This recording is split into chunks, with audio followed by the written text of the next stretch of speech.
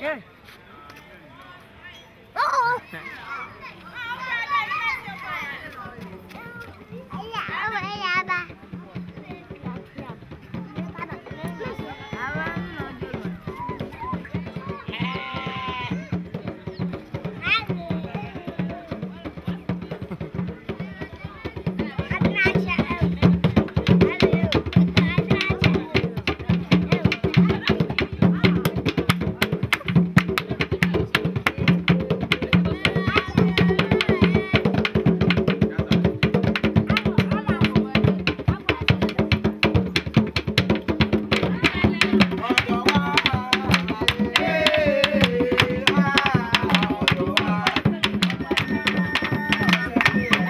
Teabag, the education and book appeal for Ghana, aims to improve the education of underprivileged young people in Ghana by providing basic equipment, books and educational facilities.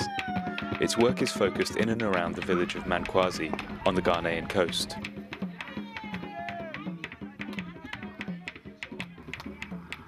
The charity is based in the UK and run by founder Roger Gilman and deputy director Tom Yendall. Roger started the project 10 years ago after a chance encounter with children in the village. I'm a funeral director in South London. There's a big Ghanaian community in South London. I tend to do their funerals. Some people have walked back here for burial. And my first trip out here, well, 9 years ago, was to meet our business contacts. But then I was just doing a little bit of tourist stuff and stopped at this village just for a swim. I don't think the children had seen a white man on the beach at that point, you know, so they were flooding around me. And that's how it started, really.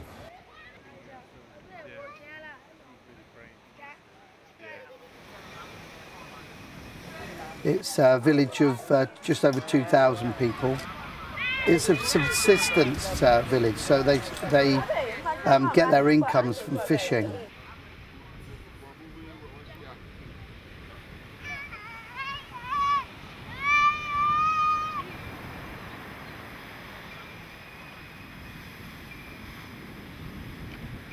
The problem with fishing in Mankwasi is that it's getting worse and worse and worse. The fish are getting less, they're getting smaller. So whereas even 2 years ago when the fish were pretty big, the fish now are very, very small.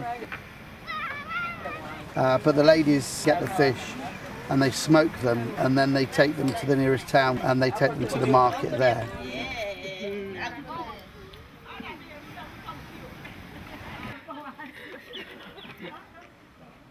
The majority of the houses don't have water, they don't have electricity.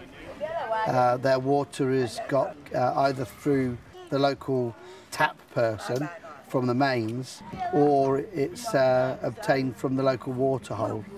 And that's really done mostly by the children with a bucket on their heads. The village has many more children than adults, and the reason for that really is economic reasons. Is the fact that most of the men of the village have gone into the city to earn a living. Certainly a lot of the problem we're having is children not attending school. Maybe they didn't have the school fees. Sometimes it's a matter of the uniform. They can't attend school unless they've got a uniform. Not quite long ago, the circuit supervisor from within our circuit came to the town and found out that the enrollment was very bad in the school. So he thought of closing the school down so that we join the other village because the attendance was very bad.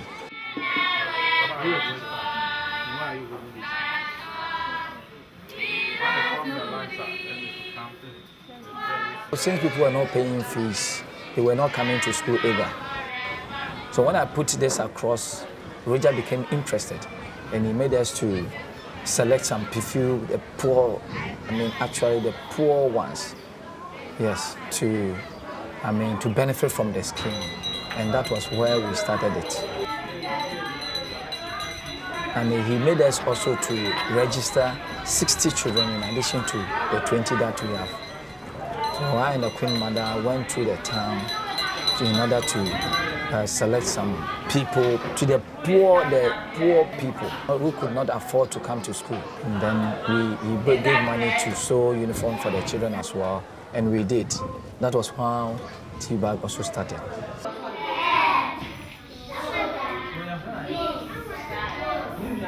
Again.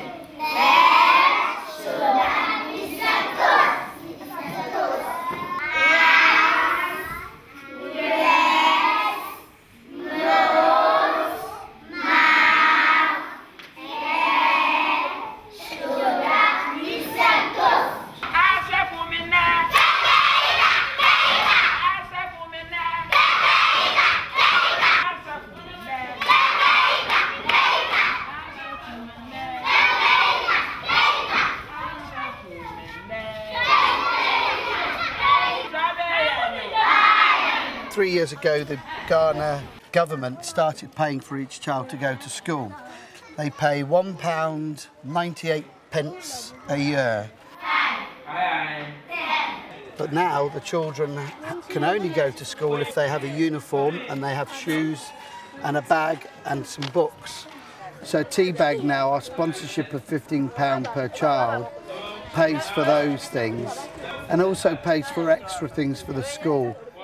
At the moment we're giving it a new look of paint, and we also pay for things like for the kids to go to football matches and for sports things, and to keep the library up and running as well. At the moment we sponsor about 300 kids. All the money that Teabag raises comes to the village. We don't take any money out for administration or anything. Administration's done mostly by the trustees of the charity. 1, 2, 3, 4, 5, 6, 7, 8, 9, 10.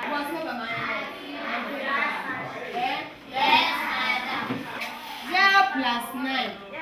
What do you get? We try to tie up one person in England with one child here and try to get some two-way contact. So at least every year we try to photograph the child and send a little report back to the sponsor. We encourage the sponsors to send Christmas cards and birthday cards. And then increasingly now, the sponsors are coming out here to meet the children. And that's just absolutely magical, really fantastic, you know. And it's about a real relationship trying to build up both ways.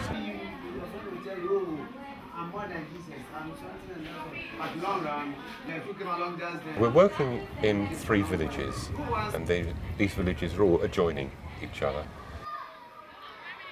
There's about 450 children in the main village of Mankwazi, smaller numbers at the other schools. The village that needs most help for us now is Abracombe, which lays a little bit further along the coast. It's still a fishing village. They've got no electricity in the village at all. The water situation is dreadful. The poverty there is just dreadful. The housing, the whole situation, it just feels hopeless. And the headmaster is good, and he's trying his best, but it's very difficult for him.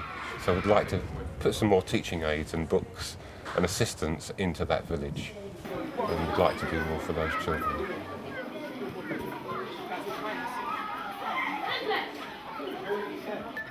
You head it back to me. I'll have it. Right? I'll go in.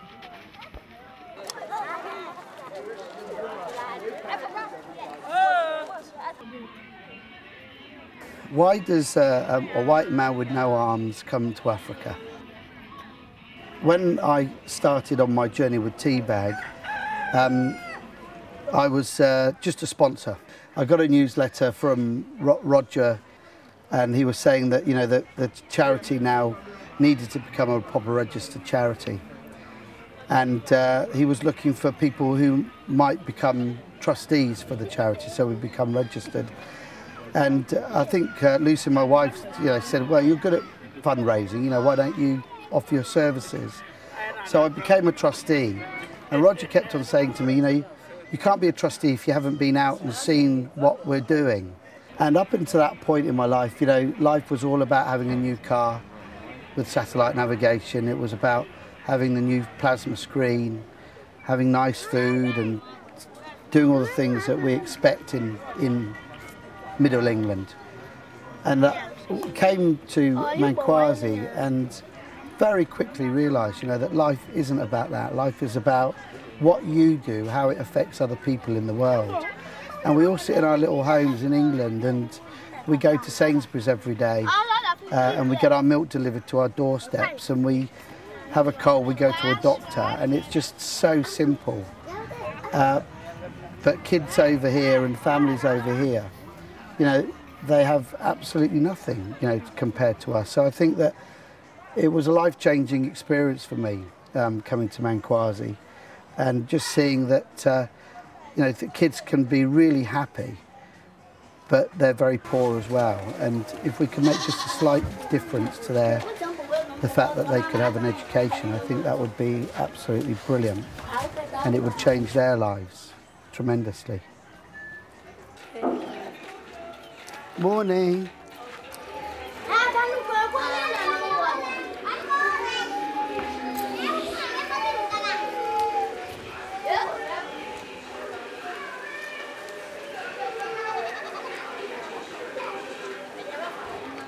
The other things that Teabag does is we look at the health of the community. So we've paid for leg operations, back operations, and on this trip we've also paid for 9 of the older people in the village to have their health insurance paid, which costs about 17 CDs a year, which is equivalent to about £10, I would think. And that's enabled them to have their cataracts and some other eye operations done.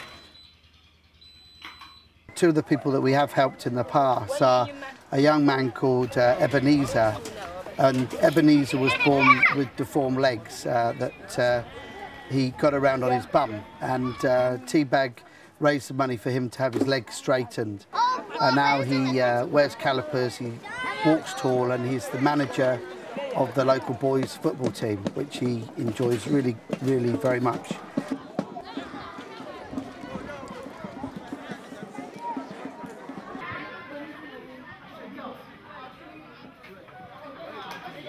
And the other young lady that we've helped as a charity is a young lady called Letitia. And Letitia was born with curvature of the spine.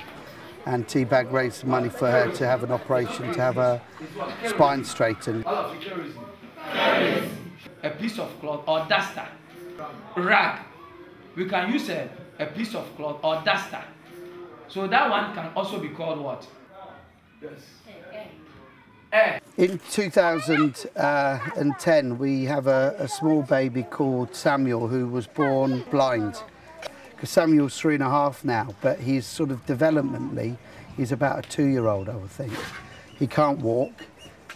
He just sort of lies on his back all day.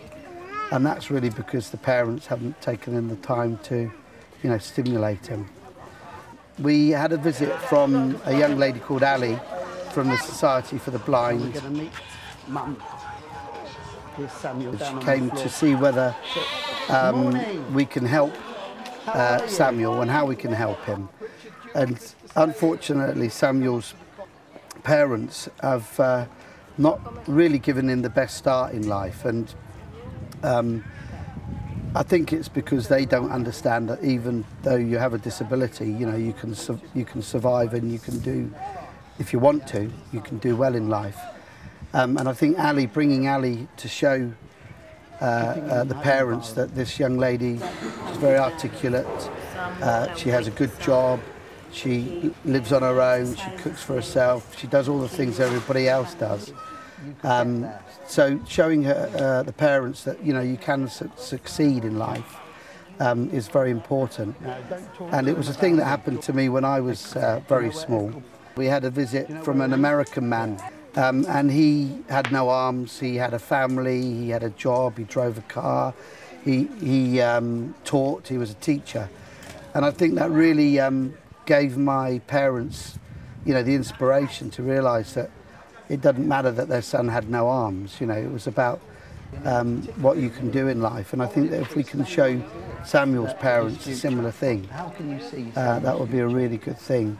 So Ali's gone back to Accra, the capital, to find a school for the blind there to see whether we can enrol Samuel. So hopefully we've got a bright future for Samuel. He's a beautiful young boy, and he does need help, really.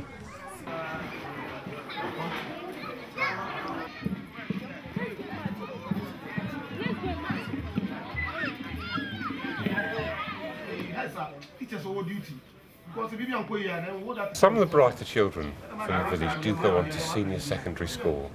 Now there's none around here, so they've got to move away from the area to go to senior secondary school. And some of them have made it. We've had some bright kids come through. They need a lot of funding to go there because it's their accommodation, their food and their school fees. And we've helped maybe, it's a small number, about half a dozen to do that, but it can only be the brighter kids. Tom was determined that we should do more. And Tom's determination is unstoppable. It's just incredible. I've never met a human being like him, I don't think. 1, 2, don't move your body. We were talking about what the future of these students was, and the teacher told me that maybe 2 of the 22 would go off to college somewhere, but because of economic reasons, most of the others couldn't afford it. So I started thinking that if we could bring a college to the community, then we could get more of the kids to stay within Mankwasi and the 2 other villages.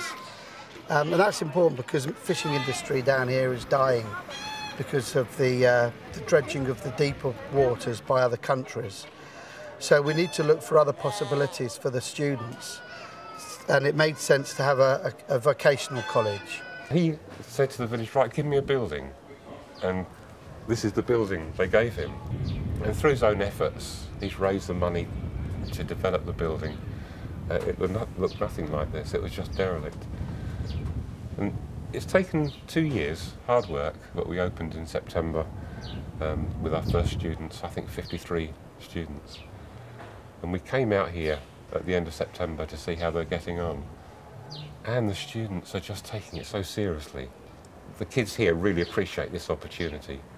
They come in the morning early, they work through to about 2 o'clock, and then they have their break, but they're back here at 7 o'clock in the evening to do studying. We've decided that we're just starting with 4 subjects. We're doing catering and hospitality, textiles and fabric printing, IT and computing, and building and construction. We want to choose courses that will sell, courses that will make the students get employment easily, quickly. After we look at our environment, when you talk about cooking, selling food, cooking and selling is something that can make anybody employable. And then when we have building and construction is very good for every developing area. Dressmaking is also very marketable. And then ICT, as we all know, we are in the ICT world now, and every child has to be literate with ICT. Most of the students we have will not qualify to be in certain institutions, and that will mean that we just leave them to their fate. Now we have students, some have been pregnant for some time, they have babies, but we accept all those people and see how best we can help them and make life more meaningful for them. Now what we do here is we give the students a practical, technical and vocational training, and aside that, all the students in this department also learn, in addition to what they are doing, English, they do maths, they do ICT, they do entrepreneurial skills. And the concept or idea of this institution is to give practical training and make the students employable. So we have 70% practical work and we have 30% of theory, so that approximately after 2 years, when the child is out of this place, he should be able to do something on his own, something that will help him to earn some income for himself, to make a living out of it. I think that the real difference, just in the last year that has come to Mankwasi, is that the people of the village have realised that the college is a serious thing and that their children can get an education and can better themselves. And of course, if the kids can get a good education, get a good job, that means that they can bring some more money into the village. So I think there's definitely a better feel in Mankwasi than there was just a year ago. All these courses are quite expensive because the materials you have to buy. You know, for the dressmaking they need the materials, for the construction, sand and cement they need, and some timber. The cookery is also, you have to buy some ingredients. So it's quite expensive to run, but somehow we're going to find money. I don't know how, but it will be provided somehow.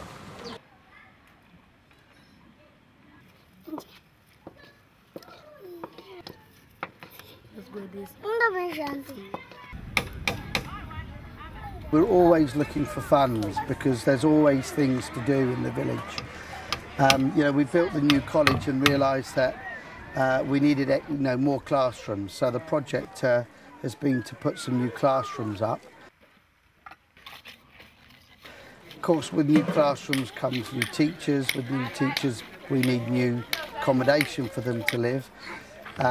We need to provide more subjects. We're looking at providing a restaurant so that the girls doing catering can learn how to serve people as well. And with the construction kids, it's the materials we need funding for. So we've got the manpower, and we can put more buildings up, but we need the money to pay for the sand and cement. So funding for the next couple of years will be on new classrooms. We're looking at funding a women and girls centre.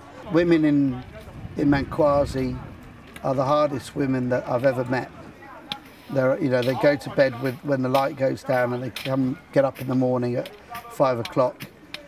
They go down to the boats, they get the fish, the catch of the day, they bring it up, they go and get the wood, they smoke the fish, they go and take them to market, they sell the fish, they get the money, they bring it back, they feed the children.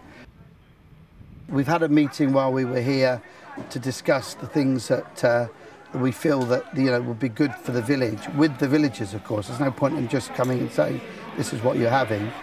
And yesterday the meeting was about having a survey with the ladies and the girls of the village and seeing what they want and whether we can bring something that might be useful to them. And the suggestion is maybe a women's and girls centre where we can teach healthcare, they can learn about nutrition, they can learn about childcare. Obviously we don't want to start doing that before we know that the villagers want or need a project like that. So the meetings that we're holding at the moment are about how we can use the space that we've already got for other things, one of which would be to encourage maybe the younger mums to come back to school and do some learning.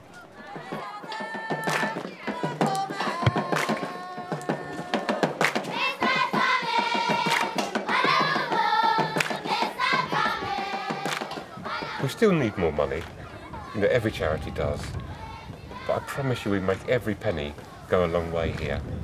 We don't take out any costs for stationery printing, nothing at all. Everything we're given comes here. We've still got a lot of work to do, particularly at the schools. We need to get more equipment into the schools. They've asked me just recently for some desks. They've got more children attending the school than they have got desks.